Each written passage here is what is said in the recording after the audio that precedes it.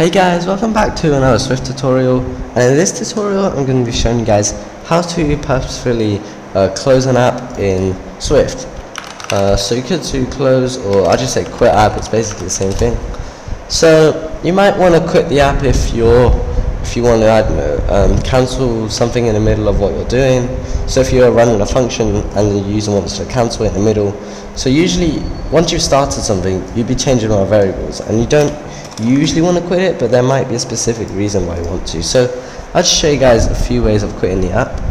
So pretty much the most obvious way is if I just make a button, and I'll call this button quit app. So if we just link this button up like that, quit apps like so, and also place this button in the middle.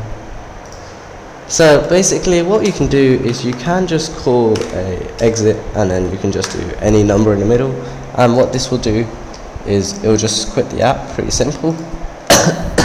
So if we run this, we see when I click the button, the app will just close, and it'll look like it crashed, but it actually closed on purpose, so it shouldn't harm any files, I don't think, but we'll see. Okay, and let's just wait for the app to load. Yep, so if I click this button, you can see it closes the app, and it looks like it quit. It looks like it crashed, but this is one way of quitting it.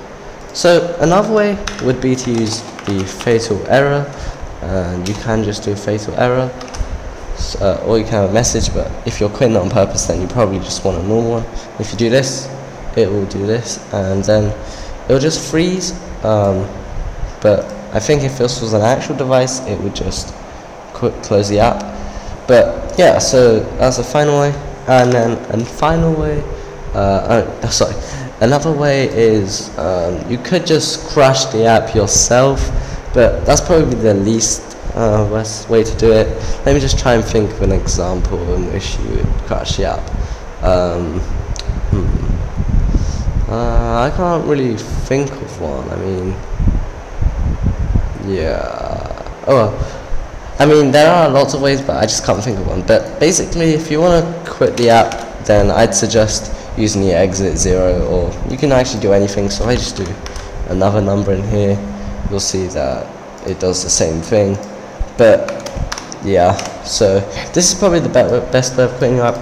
But another thing you should know is that if you quit the app on purpose, you might risk not being accepted into the App Store. So if you're trying to make a commercial app, then you probably don't want to quit the app through the app itself. It's in the Apple guidelines, but yeah, basically you should try and avoid using this. Only use it when you completely have to, and if it's a really specific use case. But yeah, thanks for watching, and I'll see you guys in a future tutorial. Bye!